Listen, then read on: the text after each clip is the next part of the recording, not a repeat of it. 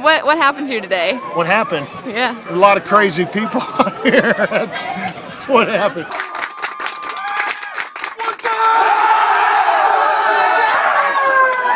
We had over 300 plungers come out to participate in what's called a polar plunge. It's an annual event that raises money, funds for Indiana Special Olympics. Yeah, they had about 5 inches of ice that they cut today. Yeah, and they have to move it. They have to cut about 60 foot spread and go out about 120, 140 feet.